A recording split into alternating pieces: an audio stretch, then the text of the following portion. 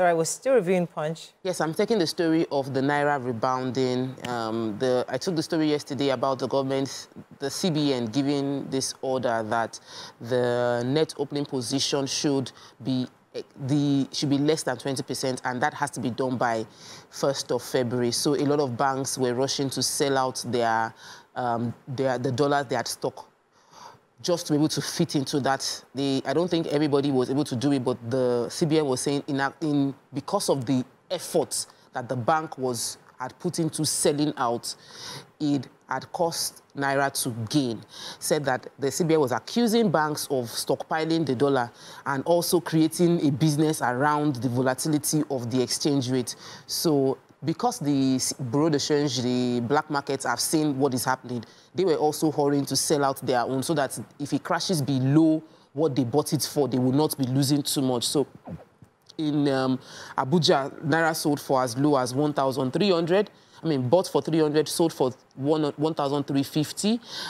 They said that in other states, Kano, it was 1,004, Lagos, 1,004, and this was compared to Wednesday, when it closed for 1,005 and above 1,005 in most of the Nigerian states. So we're seeing the way policy can drive down the dollar price, and we're looking forward to more policy change. The projection is that the actual value they are trying to achieve is 900 to $1. So we're hoping they get there, and we're going to support them. Okay. So, still on the dollar issue, they said that international flights now have increased their tickets. And, you know, everybody's panicking, especially those people who travel for not just leisure, but, you know, we have people who go for studies, people who go for medical care. And they said the Naira had fallen from approximately $900 to over $1,400 on Monday after the FMDQ exchange. And he said the review came after the central bank had accused foreign exchange dealers of reporting false figures. Now, barely 24 hours after the movement at the official rates, international airlines operating in Nigeria had to move up their own ticket rates from $900 to $1,421 to $1 in Naira, and that had taken over 55% increase in international airfares. So they are asking, you know, saying that is there any way they can make, there's something they called it, they can give a window for people to have lower inventory options. That means reducing the rates for some people so that they are able to meet up with their obligations, because the ticket now that would be costing, that used to cost $1,000 to probably fly to the UK is now close to 1.5 million Naira, and a lot of people may not be able to meet up with their obligations. So if there's a way they can open an inventory, a lower inventory for customers, that will also aid to, you know, help people understand and help people manage their resources. Okay, Lagos State government, subnational, doing national things. So our governor was in China to finalize plans for the state's rail projects and also discuss the fourth mainland bridge. The governor was saying that he expressed excitement that the Red Line rail project covering Agbado to Oto would be unveiled in a few weeks. He was in China. He said, I'm delighted to announce that the Red Line, yes, I said that, we are also poised to ensure the inauguration of the fourth mainland bridge. And he said that he reiterated the dedication to completing the Blue Line. By the second phase should be completed very soon.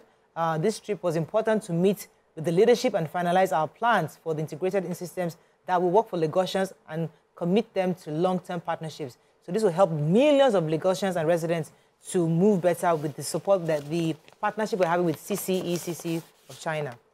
Read on quickly now to Daily Sun. Security operatives swoop on forex dealers in Abuja. Pipeline exposure kills 5 oil thieves in Imo. Plateau killings, PDP governors call for state police. Man, family, escape lynching has house set ablaze over alleged blasphemy in Katsina. Controversy in National Assembly over retirement age. And ECOWAS CSOs seek dialogue to prevent regional bodies disintegration. I have the National Assembly story. So there's a controversial bill moved, the title, A Bill for an Act to make provisions for the retirement age for staff of National Assembly Service and for related matters, sponsored by the Deputy Minority Leader, Liu Madaki. And this bill seeks to extend the retirement age and years of service to 65 years and 40 years for the pensionable years of service for legislative staff. And this bill, of course, is seen to be most likely to create conflict between senior staffs of National Assembly, senior directors, clerks, National Assembly clerk of the Senate, clerk of the House of Reps, and other top permanent secretaries who will now be clashing with junior staff who is expecting them to retire so that they can get promoted. But the sponsor of the bill says that this he is looking at would enhance the efficiency of professionalized National Assembly staff. And the bill, of course, because it is titled Legislative Houses, is supposed to mean Houses of Assembly as well. I'm wondering, why do we like it? Wahala. National Assembly staff, are they not also civil servants? Let the civil service guide these things, and we just like to the extent, they have moved it. It has passed second reading. Okay, another story. Yeah, so they said they had about 5 persons suspected to be all vandals, and they've been confirmed dead following an explosion that rocked the Obiti community in Ohaji, Egbema local government area of Imo State. Said the incident has been investigated by the Imo State Police Command, and it happened on Tuesday involving pipeline vandals in the area. Now, the Imo State Police Public Relations Officer, PPRO, ASP Henry Okoye, was the one that confirmed the incident, and he said the State Commissioner of Police, Mr. Aboki Danjuma, had already set up an investigative panel to unravel the immediate cause of the incident, as well as also arrest fleeing culprits. And he said it happened on Tuesday. About 5 persons lost their lives in the explosion. They were burnt beyond recognition, and they are currently investigating it in collaboration with other sister security agencies to find out those people behind the economic sabotage. So they said they went into Obiti rubber estate in the area with articulated vehicle, and they had to dig up an oil pipeline that was already passing through the area. So probably they've been doing it for a very long time, but it just happened that the thing blew up. And they said they had connected a long pipeline to their tanker, and they started pumping before the explosion happened. This is what we are talking about. We know that these things are dangerous, but people, because of greed, will still go ahead to be digging oil that is not their own. Okay, so the civil society have condemned also the military role in the ECOWAS region. It says the threat of gradual disintegration of a community which had before then served the best practice template in the entire region should not be overlooked. They condemned the Niger, Mali, and Burkina Faso's plan to leave ECOWAS, saying that we cannot just stand by and watch them, that we need to take a deep reflection over the collective milestone of the regional integration collectively achieved, including peace missions to member states and the mobility of goods and services across the various borders and the removal of custom duties and tariffs. So these are benefits of ECOWAS, and that this must be reviewed before we can just look the other way concerning. So I have a story, really sad story. Well, it's a sad story, but it did not lead to fatality. In Castina, a man and his family escaped being lynched. Their house was set ablaze. Why? This man allegedly posted something on Facebook that was blasphemous. And so somebody gathered people to go to his house with his family there, Mani Abu Abubakar, and is with his family in the house, set his house ablaze. He was able to escape. The police mobilized people to the site of the, well, they were able to douse the tension of the people that were around, that were trying to lynch the man. But I still feel like we need to find a long-term solution to this. If blasphemy is against the law in a particular community, then let the law follow its course. And there's somebody that is gathering people. It cannot just be that it's random. Against the law. It cannot be random because it wasn't. This was really, really bad. The police commissioner said he has called on traditional rulers, the state commissioner for religious affairs, Castina State, that they should implore them to call their followers to be peaceful. But I think the best solution is to find the person, that the leader that is the rallying voice that gathers people together to carry out this action. These people left their houses to somebody's house around 8:15 a.m. on January 30th to go and set somebody's house ablaze because he said a comment on Facebook that was blasphemous. Somebody shared the address. They should investigate this further. Vanguard, after Ekiti, more children kidnapped in Benue. Really sad story. Why government should remove subsidy on electricity, says Power Minister. Hardship, 7 months not good enough to fix Nigeria, says federal government. Establish state police to fight insecurity, PDP governors tells federal government. Okay, which story are we starting with? So the Minister for Power, Ms.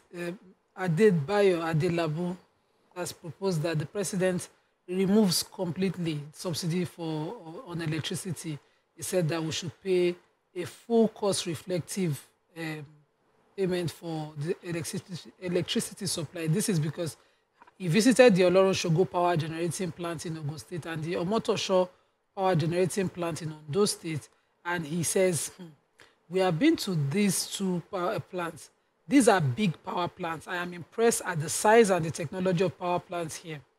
But I am amazed at the level of underutilization of this power installation. Each of them operates below 25% capacity, and we are complaining that there's no power generation.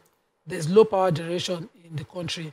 This is under capacity utilization. It's due to a variety of reasons, and he says shortage in gas supply is one of them, which is why I need to see these plants myself.